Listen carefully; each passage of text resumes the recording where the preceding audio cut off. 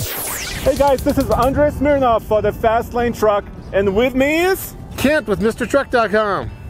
And we've had a pretty wet spring. It's been snowing and raining, but we've listened to your comments and we want to take this truck up the hill. What do we have here?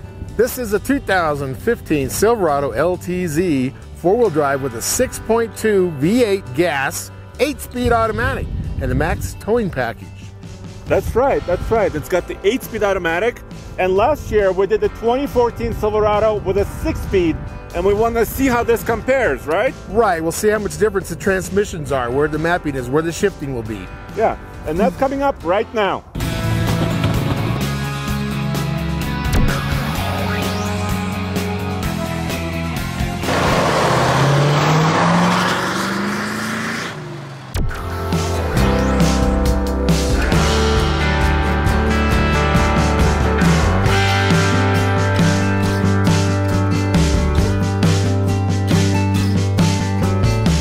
Ready? I'm ready. Are you going to step on it? I'm on the button. Tell me when to Boom, go. now. Oh, you went into the wrong screen. I don't know what it did. You went into the wrong screen. I reset it. There you go. Oh, that's close. Are you all the way down? I'm all the way down. All right. I was almost 6,000 RPM on that shift. I wish I knew what gear it was. Okay. We're flying now, though. You hear that rumble? That's that Yes. V8 power. Yes.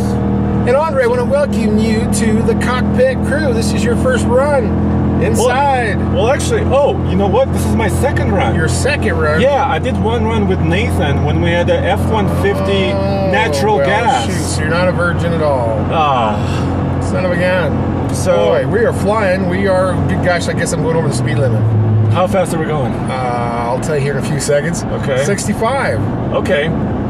So the whole point of this run, Kent, is we did a 2014 Chevy Silverado with a 6.2 V8. Yes. And that one was not a max trailering package, and it had the 6-speed automatic.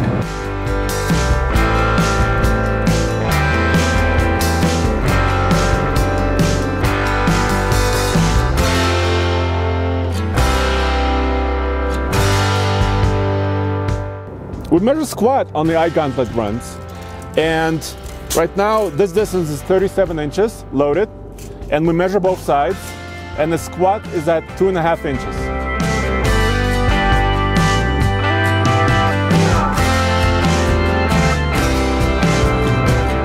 Which on this maximum torque is 4,100, so it's shifting down, you know, in the low threes. Well, that means to gain power, you have to pick it all up all over again. Yeah. And this one, I think the shifting is much closer to the power curve, which I like. So I'm very impressed with how this handles.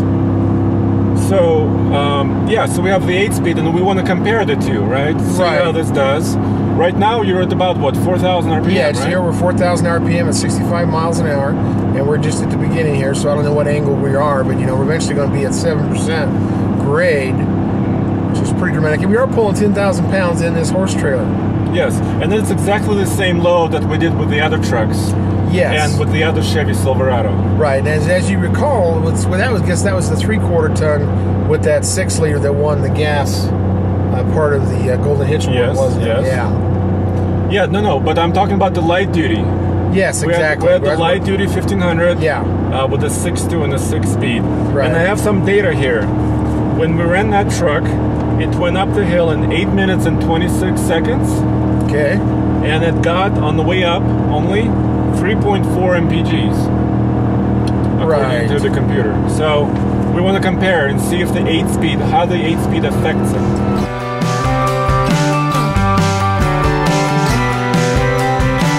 Good old American V8. This is the 6.2 with 420 horsepower, 460 torque, and that torque comes in at 4,100 RPMs. We'll see if this is a real towing machine.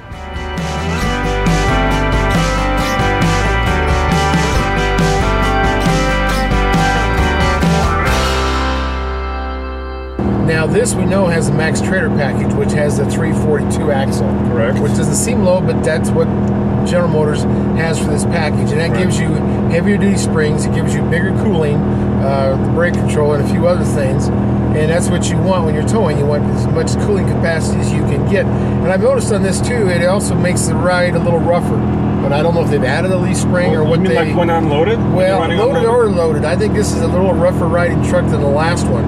Now, what was the axle ratio in that other Silverado, that other half-ton, 1500? You know, I believe it was a 3.73. Oh, it was? Yeah. Okay. I like that axle ratio, but this is GM's max torque. Yeah, this is what they did for this year. Right. So, this one actually is rated to tow 11,900. If it was a two-wheel drive, you could go up another 100 pounds, which kind of blows my mind, but they're that close. Yeah, interesting. And the payload on this is 2,110 pounds. Right. Because of the heaviest springs. Yeah, and we're a little over 900 pounds tongue weight, and then add us to it, and we're all within all the numbers. Yeah. We're all totally within the capacity of this truck.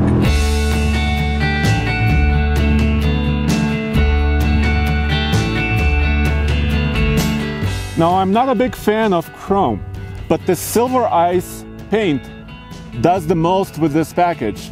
I think overall the truck looks really good and it pops. I like the overall look of the whole paint and exterior. I also like the look of this truck from the side, the squared off wheel arches, and we got this truck sitting nice and level with the Anderson weight distributing hitch.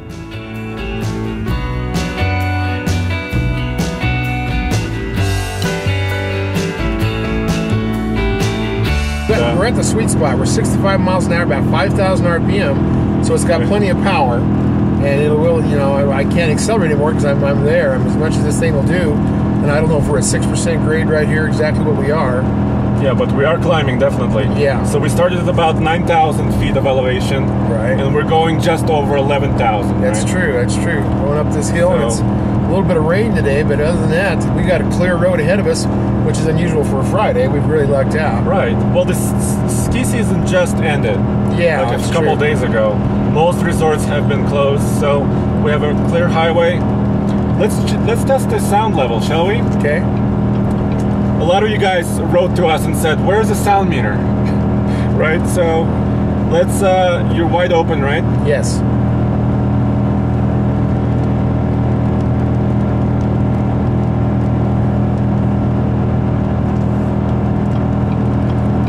That's showing right at about 70 decibels. Okay. We're up here in a little level spot here. Yeah, we cannot exceed the speed limit, right? Right. And we are timing this to see, you know, approximately how this truck does. I thought we just had to stay to the speed limit when Roman was with us. It's all the time? Oh, okay. Well, we should. I think we should.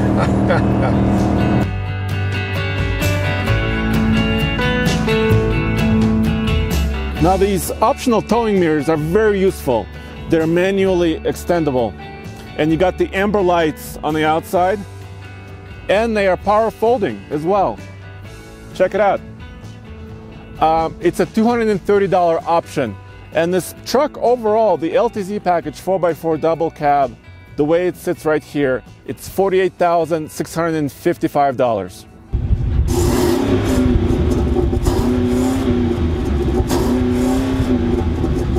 I kind of like the V8 noise. I think I want a little bit more. It does. It sounds good. It sounds good.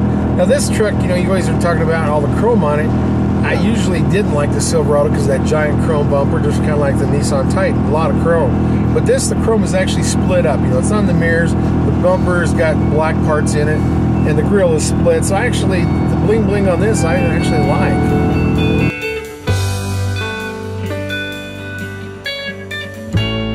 This Chevy 1500 has a maximum towing capacity of 11,900 in a four-wheel drive configuration, this double cab that we have here. We're towing 10,000 pounds, which is a good run for what we're doing up here in the mountains. And we have an Anderson weight distributing hitch on it, so we're being all legal with what GM wants us to comply with. And in the trailer, we've got 2 water totes and 15 center blocks in the rear, 2 center blocks in the front. We're just a little over 900 pound tongue weight, so we're balanced very well. The truck tows great.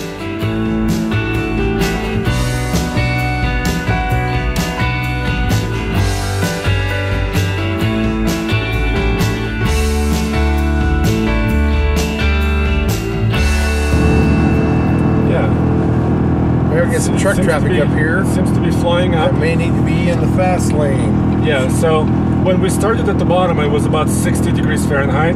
Yeah. And right now we're at 50. So it's not an awfully hot day. It's about average. We got a traffic jam right in front of us. I think you can probably pass here. I'm going to try. I don't see anybody's blinkers on, so nobody's telling us that they're coming. We're good. See, we're still 55 miles an hour, and I had to pull back a little bit because of the traffic jam. But we have got good speed, and we are about to the lights. Steepest part. Right? Yes. And this is, I can see the tunnel now.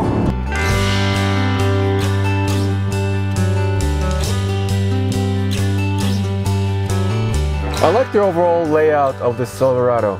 I especially like the split folding bench seat. You can't get this option in many trucks, and this is an LTZ, which is a higher level truck. I think this is useful on shorter journeys. I also have two questions about the interior. The MyLink infotainment system still can't quite understand what I'm saying. Some people say I have an accent, but I think I'm speaking pretty well. On the steering wheel, there's still two levers to do the tilt and telescoping feature, so I can get comfortable here, but why can't it be a single lever? We're losing a lot of power here. At the top, it's about 32% down, depending on the environmental factors like temperature, pressure, barometric pressure, as well as humidity. And we're getting light snow. So I'm ready on my timer. And now, look at this. I want to see. 7 minutes and 39 seconds. That's pretty good. Did you see? The other Chevy was at 8 minutes and 26 seconds. Yes, and that transmission does help. It holds the RPMs, keeps you in the power band, and then gets what's important. Yeah. You don't lose the power. You have to start all over each shift. Where are we at on MPGs? We were 3.3 coming in the tunnel. Okay. So almost identical MPGs. That's right. That's good. So you got the speed, you got the power, and you haven't lost fuel mileage. And I think, in normal situations on the flat, you can improve your fuel mileage. Plus, this has got that cylinder deactivation, which I think helps when you're not pulling traders up mountains. Yeah.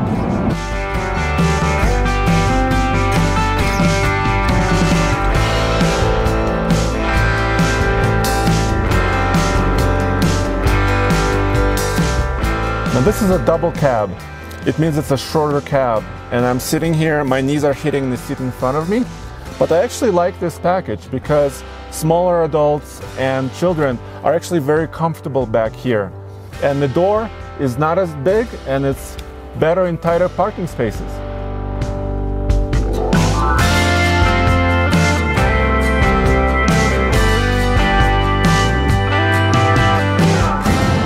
Truck with an 8-speed automatic had a significant, performance improvement up the hill. Yes, it's an improved drivetrain. I think they've done well with that.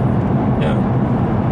So that's really good. I'm Andrei Smirnov for the Fastlane Truck, and with me, Kent with MrTruck.com. Come back for more Ike Gauntlet extreme towing tests on TFLTruck.com. Thanks, guys. Later.